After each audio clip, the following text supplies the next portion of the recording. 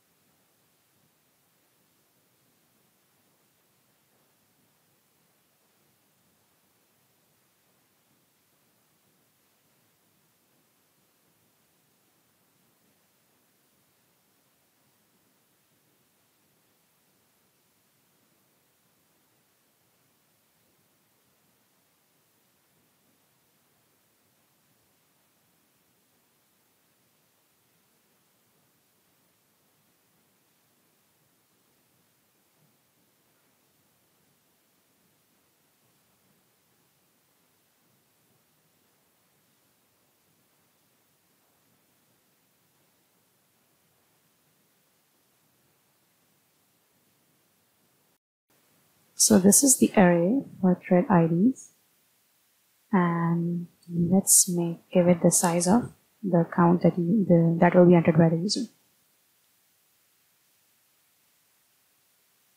Now let's start creating threads.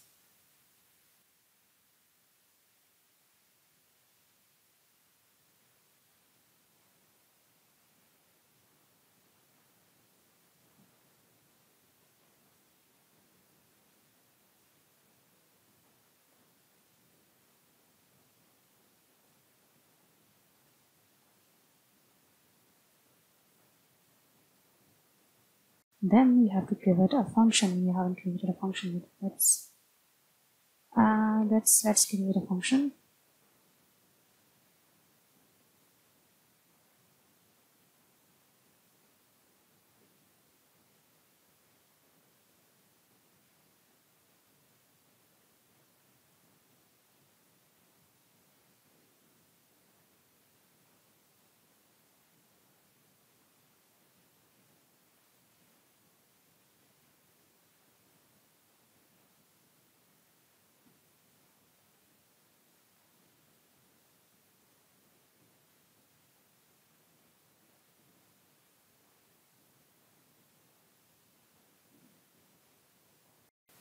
Now this is important.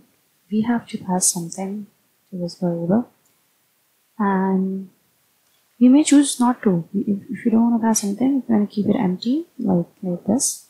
So make a function which accepts nothing. If you want to keep it like this, you can easily write null here, and that will be fine. That can be done too. But let's not do that. Let's pass something so that you can learn better. So let's pass this count, right? So that we know if this is thread number 1 or thread number 2 or which thread. So let's pass this. So for that, since this is a pointer, right? Since this is a pointer, so we can't pass it just I, right? I can't just write. I can't do that. Like, this is the typecasting we talked about, and now I can't do this. This will be wrong. This is not right. So why? Because for one thing, this is a pointer. I have to pass an address to it. For a second thing, I'm typecasting a normal variable into a pointer variable. That's not fine. So here I should write address, right? Then it will be good. And you can check it too. You can see if you won't write address operator here, it will throw you an error. So you can see that too. Okay, so this statement will do. It will create a thread, and also let's print something.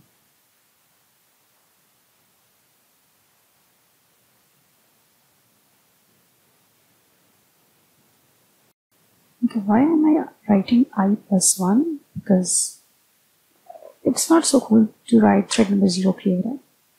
I should say thread 1 created, not 0. That's all. Now the important thing is, when you have created the thread, you have to join it back too. And the important thing is, you should not join it here at this point. You should not join it here. Why? Because if you join your thread here, what will happen is, first iteration of the loop will start, a thread will be created, so thread number 1 or the first thread will be created, and then something will be printed on screen with this statement, and then your main program, your main thread will be paused at this point. It will be paused here and it will wait for the first thread to join back. So in that case, all the threads will not be parallel, right? Threads will be created, but they won't be parallel. They won't execute parallelly. What we want is a number of threads to be executed parallelly. We don't want that one thread is created and then it's joined. After that, another thread is created and then joined. So we don't want that. We want parallel execution. That's the reason we won't join the thread here. We will join it in another loop.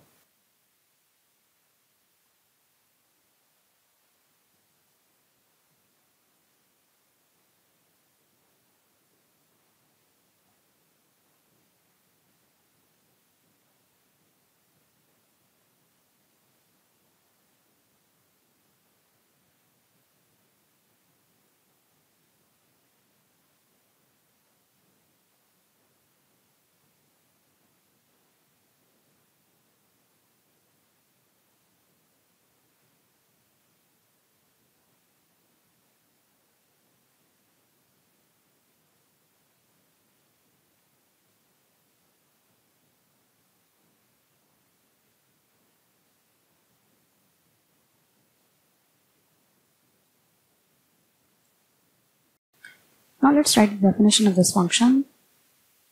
So what we sent at it was an integer variable. So let's typecast that back. Obviously this time with an integer variable.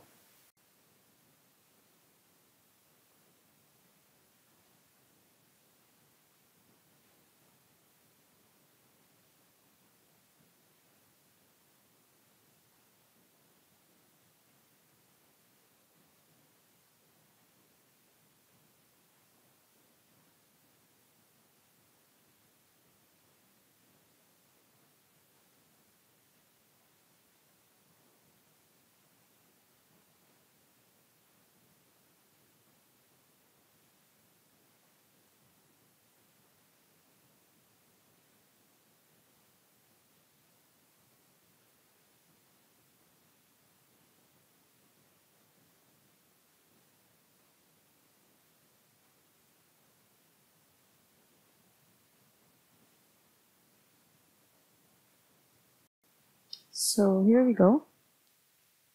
This is our whole program. Let's run it.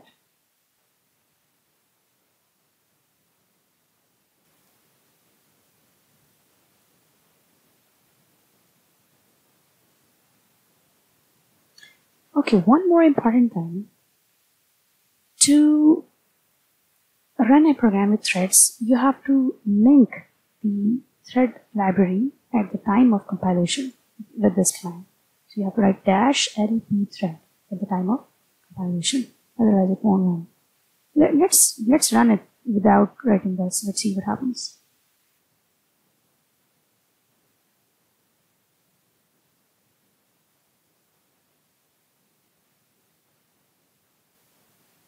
So you see, without writing -lp thread, you get an error that is undefined reference to pthread join and create. Obviously, that means that it has not linked the library itself. So you have to link that first using this command. So when you do that, you see there is no error. The program has compiled successfully. Now let's run it. Let's create 3 threads.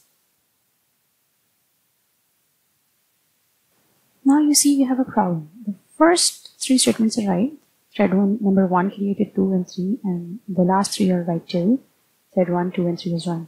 The statements in the middle, we are in thread number 4, 4, and 4. So 3 threads are created and all of them are displaying 4. So what happened is this var, which we typecasted into thread num, which is being displayed here, this is displaying the same thing over and over again. This is displaying the same value. Why is that? Because we have passed the address, not the value. So since address has been passed, so the address changed later. When the next threads were created, it was changed. So when it was changed, the new value has been printed here, right? So this is why it happened. Now let's solve this problem.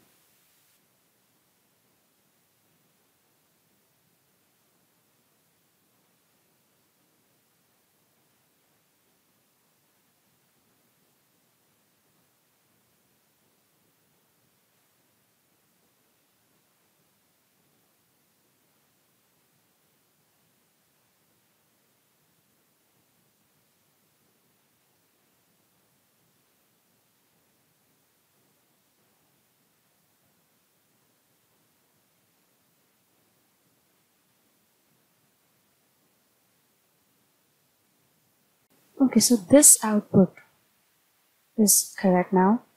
So the solution that I found is I added another integer array. I declared another integer array, and then I stored the values of I in it. And then I passed that instead of passing the address of I, because address changes later, and that was creating problem because we were dealing with addresses and pointers. So that's what I did. Now let's see the output. First 3 lines are okay. Thread 1 is being created first, so that's displayed first, and then 2, and then 3. Similarly, the main thread is waiting for thread number 1 for the first time, so that's displayed here, and it's waiting for thread 2 and then 3. So it's all good. Now let's look at this. Why are we getting this in the reverse order? So thread 3 has been executed first. This shows that thread number 3 has been executed first, then 2, and then thread number 1. What happened is thread 3 got the CPU first. So CPU was allocated to thread number 3 first, and then it was allocated to thread number 2, and then to thread number 1. That's why this is the order. So any of these threads, they are actually running in parallel, right? They are executing parallelly. So any of these threads can get the CPU first. So whichever got the CPU first was displayed here. And in our case, it's 3. And then the thread number 2 got it, and then thread number 1. I think it wasn't that tough. It was easy.